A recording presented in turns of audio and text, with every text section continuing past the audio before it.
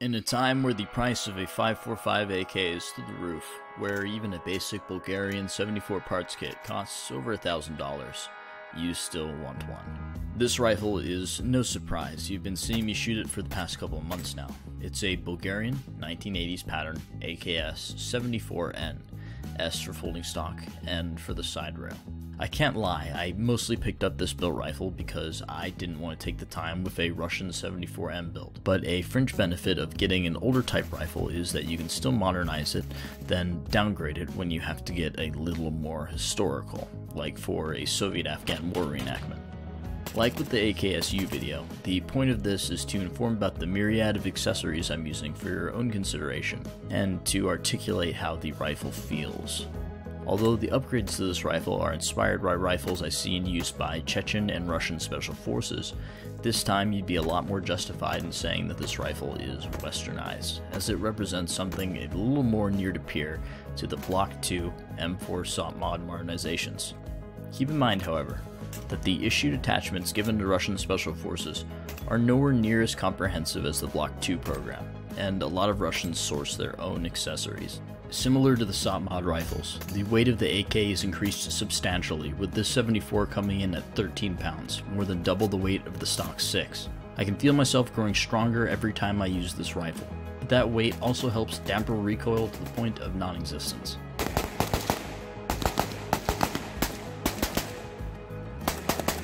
The weight combined with the effects of the DTK-1 compensator and the toned down gas from the KNS piston make this rifle feel like a gas airsoft gun. The bullets travel flat at long distances, and the rifle itself stays flat after every shot. Even after rapid fire with the 4-pound AKT trigger, the gun is extremely controllable. The AKT and the KNS piston in particular are not upgrades you'd see the Russians making, but I find stock AK triggers leave much to be desired with an annoyingly long trigger pull. This rifle was also horribly overgassing, and the installation of the KNS adjustable gas piston fixed that issue too, stopping the bolt carrier from beating the hell out of the rear trunnion. As with the Krinkov's DTK-2 compensator, there's a significant concussive blast out of the baffles of the DTK-1. Compared to the original 74 flash hider, the recoil is reduced in exchange for greater blast force out of the sides of the rifle, but this force isn't felt by the user. Before I talk about ergonomics, I'd like to thank grayshop.ru, as this video would not have been possible without their support.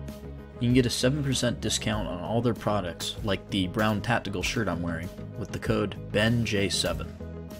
Moving on to the increased ergonomics, I've got a rubber Gen 2 RK3 grip replacing the standard pistol grip. I've also got an RK1 mounted as well.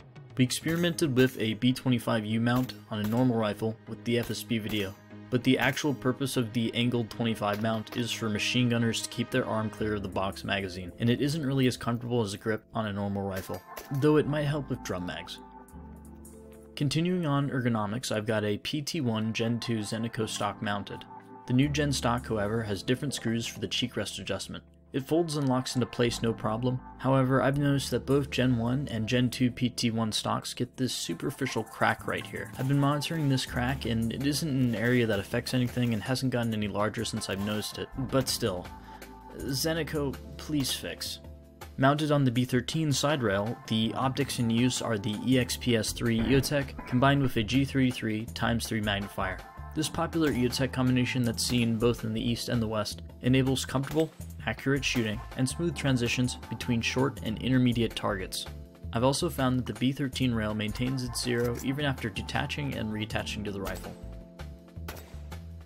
The B10 Hound Guard mounts the RK1 and the KV5P laser switch, as well as the B19N and the ridiculous Kleh 2U.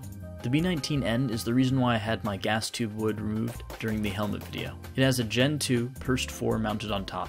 The switch allows you to dial the laser strength and lock it into place if you're worried about burning your night vision. Besides this, it matches the Gen 1 with dual visible IR laser that are slave to each other for zeroing without night vision.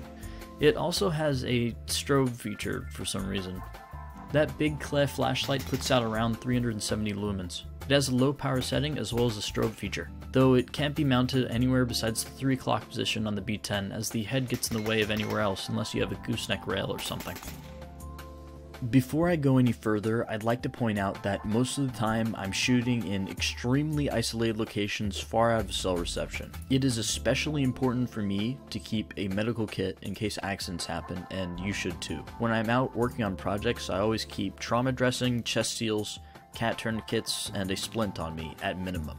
Commando Store conveniently sells all of these items and more. Plus, they have tourniquets on sale right now. Remember, even if you do everything right, you can still get hurt. That's life, and you need to prepare for it.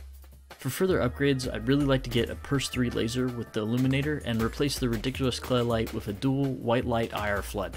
I don't actually have any IR flood or IR illuminators on the rifle right now, and if I wanted to match with the abilities of a Block 2 M4, that would be a good idea. That and a suppressor, but I'll save that latter point for its own video.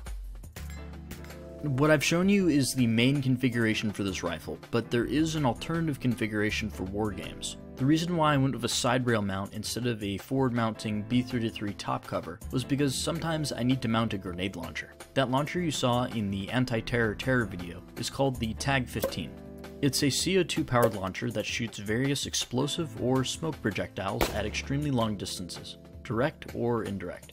Because of the loss of the B-10, I've attached an Ultimax Scout rail to replace the B-19N and an Axiom Cobra in order to still mount a flashlight. This alternate configuration moves some of the weight back to the center of the gun, with the flashlight being on the 9 o'clock rail on that Axiom. It works alright, even if it makes me feel a little bit ridiculous with the flashlight in this position. Like with the AKSU, I was able to get a special deal on the parts for this rifle, so I'm going to use general market prices to calculate the overall cost.